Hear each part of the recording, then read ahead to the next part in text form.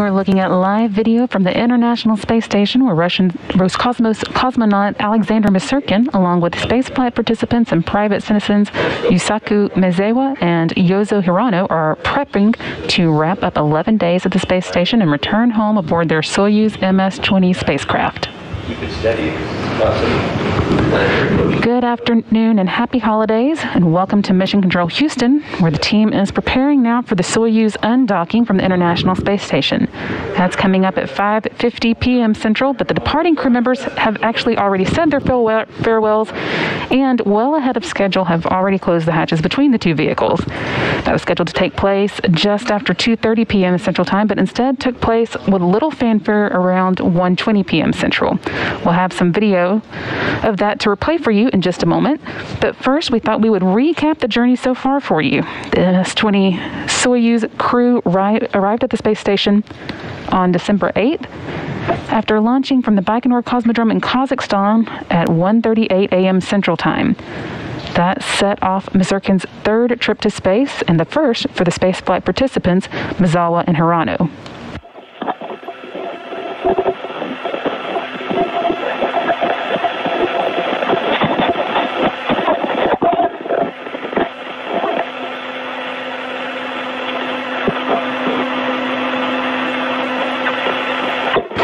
Following that picture-perfect launch, the crew arrived at the International Space Station about 6 hours later and got to work on their 11-day stay.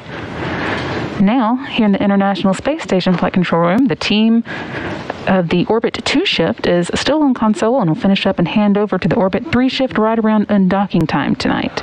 For now, the team is led tonight by Flight Director Paul Konya. And in Kazakhstan, a number of officials and vehicles are standing by in preparation for the landing. Misurkin, Maezawa, and Hirano expect to touch down southeast of Roscosmos in Kazakhstan at 9:55 p.m. Central. 9:13 p.m. Central, 9:13 a.m. local time.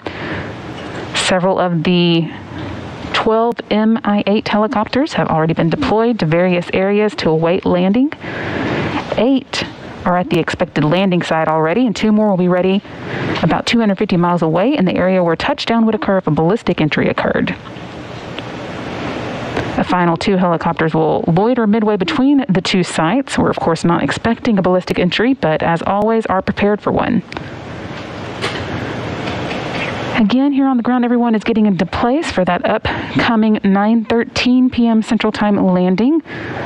And as we said, on orbit, the crew has actually already gotten into their vehicles and closed hatches between themselves and the rest of the space station. That took place just around 1:20 p.m. Central Time.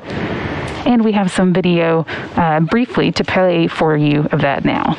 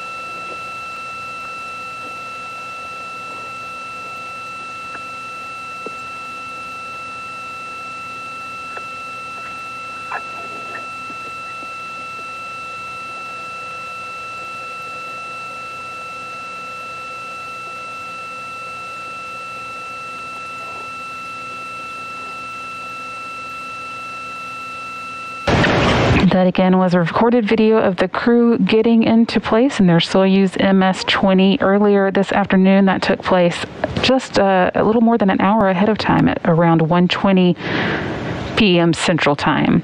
I think we saw there Maezawa getting in first, followed by his spaceflight participant crewmate Hirano, and of course we did also see the Soyuz commander there, Alexander Misurkin, waving goodbye along with his crewmates before the hatch was closed by the Expedition 66 commander Anton Shkaplerov.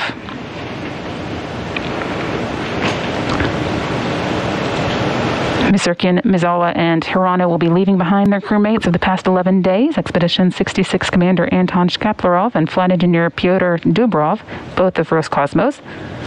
NASA astronauts Mark Vandehei, Rajashari, Tom Marshburn, and Caleb Barron, as well as European Space Agency astronaut Matthias Maurer. They are all preparing for the space station version of the holidays and hoping for a pre-Christmas delivery aboard the SpaceX 24 Cargo Dragon that's scheduled to launch on Tuesday and arrive on Wednesday. Assuming everything goes according to schedule tonight, Misurkin will have spent a total of 346 days in space over the course of his 3 trips to space. The spaceflight participants flying alongside him are both on their first trips to space and so should end their journey with a little less than 12 full days in space.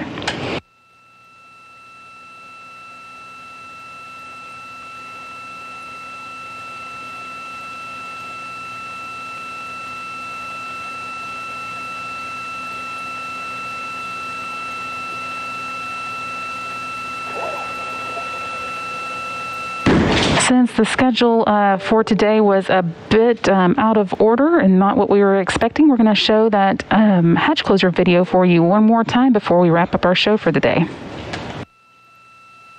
This again is the 2 spaceflight participants closing hatches along with the Soyuz commander Alexander Misurkin. That there, Yuzo Hirano saying goodbye to Anton Shkaplerov, the Expedition 66 commander.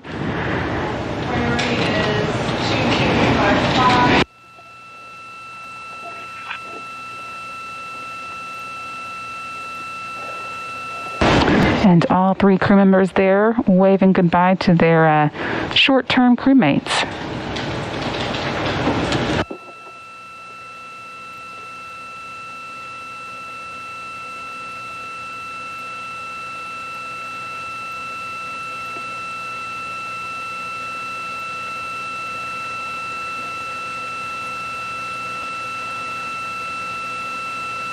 And a final thumbs up there from Shkaplerov.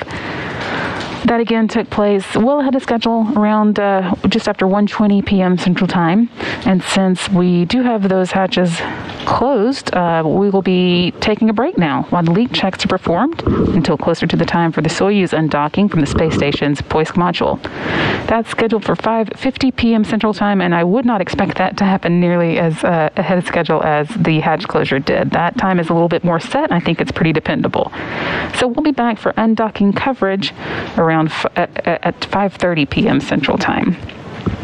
After the Soyuz had performed a couple of systems tests and fired its thrusters to move away from the station and out of view, we'll take another break and then come back at 8 p.m. Central for the 4-minute and 39-second deorbit burn at 8:18 p.m. Central.